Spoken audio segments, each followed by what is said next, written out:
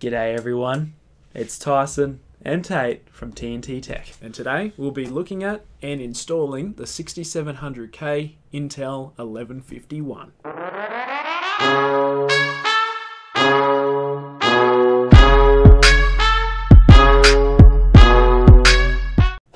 So I'll start unboxing it and Tate will tell you some of the specs.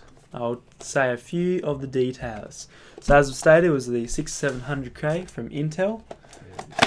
It has a base clock of 4 GHz and a turbo clock of 4.2 GHz. It is a quad core, has 8 meg of cache, and it does have onboard graphics, which is the 530.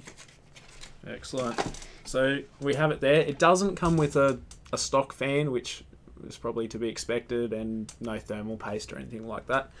So there it is. That is the 6700K. So that is unlocked, so you can overclock it to pretty astounding numbers.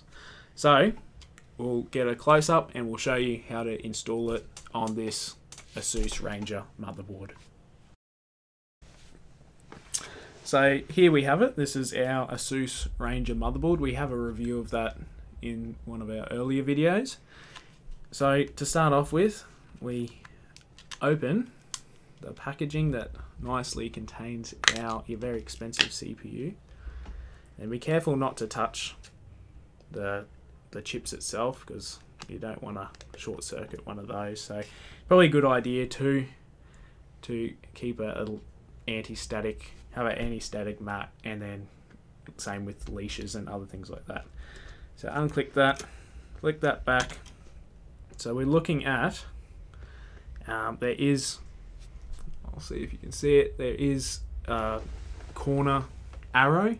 So that lines up with this corner arrow here.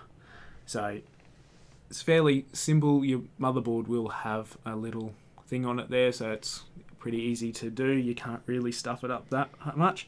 And there is little notches in the card itself.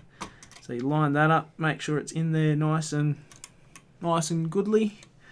Put that down, make sure it sits underneath that screw there. Push that down. You'll hear a bit of creaking and so forth.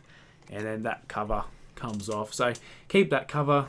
I'm not sure if it's too close to you there, don't want to blind you. But yeah, keep that cover, so if you ever have to take out your CPU, you can keep a cover, keep the dust off of there. Thanks everyone for watching.